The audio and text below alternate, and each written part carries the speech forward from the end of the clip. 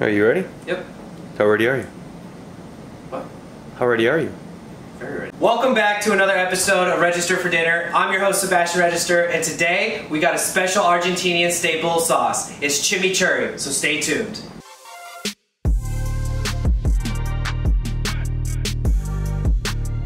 Chimichurri is like the ketchup to Argentinians. It's really the staple sauce. It's on every dinner table anytime you go out to a restaurant in Argentina, and even at their family homes. It's very easy to make. It only requires a few ingredients, and it's so good. Honestly, you can put this on steak, chicken, ribs, burgers, you name it, you can put it on here. It's fantastic. So the first thing that we're going to do is I have 2 bunches of flat leaf Italian parsley, and we're going to want to take them off of the stalks. You don't need any of the stems, so discard those. And what you want to do now is you're going to want to mince these up. So I like to just roll them up as tight as I can and then just start slicing them. You really want to make sure that you get your parsley very nice and fine because you don't want big leaves every bite that you get. So this is going to take a little bit. Alright, now that my parsley is all chopped, I'm going to go ahead and transfer it over to a bowl.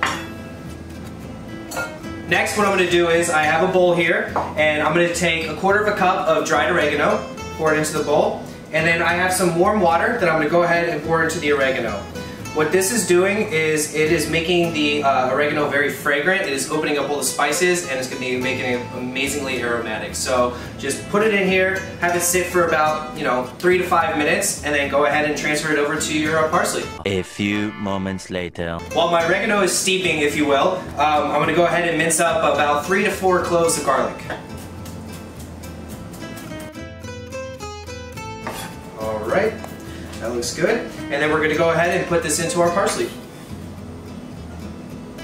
Next, what I'm going to add is a completely optional ingredient. This is crushed red chili flakes. I like it a little bit spicy, but again, you don't have to put it in there. And I'm just going to add it into the parsley. Alright, and by now my oregano has steeped for about 3 to 5 minutes, so it's ready to add into the parsley as well. And then what I'm going to want to do is add about 1 cup of olive oil. Extra virgin olive oil is fine. And it's going to be equal parts olive oil and equal parts vinegar. The vinegar that I'm using is apple cider vinegar. If you don't have apple cider vinegar, red wine vinegar will do just fine as well. Probably should have got a better container for the olive oil. Any day now. 1 eternity later. Alright. If you have apple cider vinegar, give it a little bit of a shake. And again, like I said, 1 cup of apple cider vinegar as well.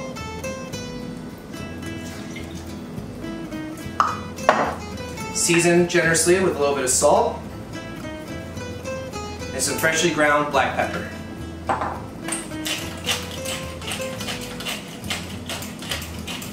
About 15 to 20 cranks if you have a pepper mill. Well, those of us that don't have a crank pepper mill. Right, well, then you can go buy some store-bought black pepper, but the real G's have a pepper mill. Give this a good whisk.